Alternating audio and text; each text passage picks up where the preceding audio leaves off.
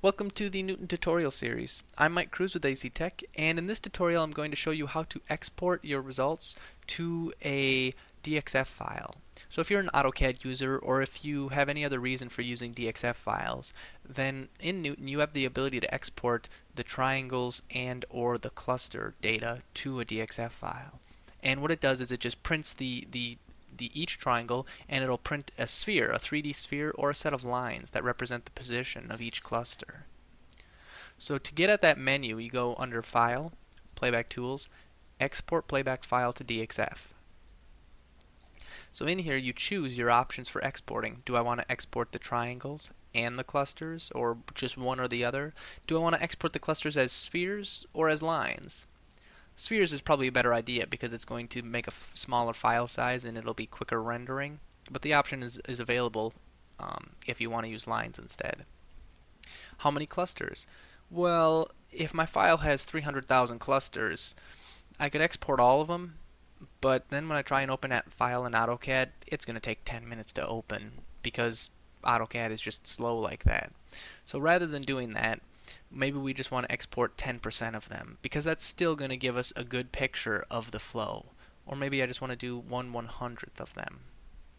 And then finally we can specify export bounds. So if I only want to export, say, the particles right here in this chute, then I could specify a region to do that. And I'm going to show you a shortcut for that. So rather than, I'd have to blindly guess at what are these bounds, -2.5 to 2.5 or whatever.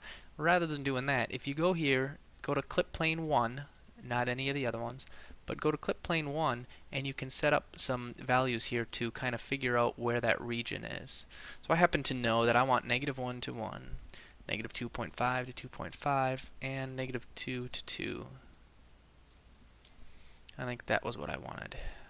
Off. I just want the values. Okay, exactly. That's, well, okay, maybe -2.2 to 1.8, whatever. Close enough. So now I've got just that transfer chute. So now when I go back into my export window and I click specify region, it's going to automatically populate those values with this clip plane data, and it only does that for clip plane 1. So it's just a nice little shortcut so that you don't have to sit here and guess at what those bounds are. So I want to apply that region just to the clusters, not to the triangles, because I want to export all the triangles. And we're going to go ahead and export just 10% of these clusters here. And it only does the clusters that are currently visible as well. So if I'm at the start of the simulation, I'm only going to get these ones at the top. So why don't we go ahead and cancel that? Let's go to time 10 seconds. No, let's go to time 5 seconds. All right.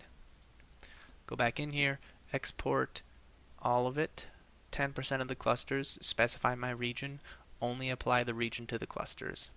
Export. So now let's just save it right here. It's going to go ahead and say, all right, that was successful. Now let's go ahead and open that up. Where is that? Right there. So it's opening up DWG on my left monitor here. And it's about a third of the way open. I'll give it a few moments. All right, there we go. So now we can see, as soon as it loads, because AutoCAD is slow. Alright, as soon as it loads, we can see we've exported all of our layers on each individual layer, as well as those clusters we wanted. So if we look in our layer list, we can see cluster 1 through cluster 14, and then there's these other layers as well that we wanted. So everything has gotten exported. Alright. Now there was one other option that we could choose as well. If we want to, we could export position tracers.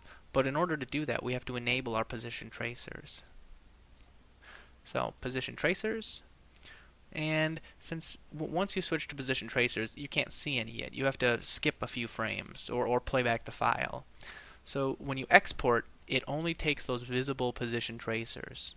So if you had just switched to it, then it wouldn't export any tracers. So we want to flip a few frames. Now go File, Playback, Export, and now that ability is there to export the position tracers as well.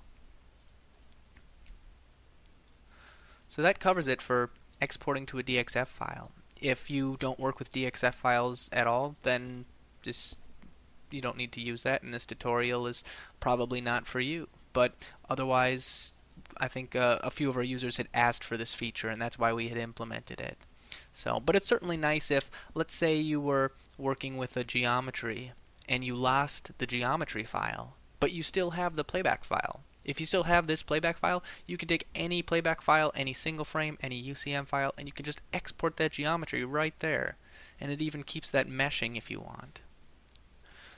So it's just a way to get back that DXF file if you happen to lose the geometry. So then if you have any other questions regarding the DXF export, go ahead and send us an email to info@actech.com. Thanks.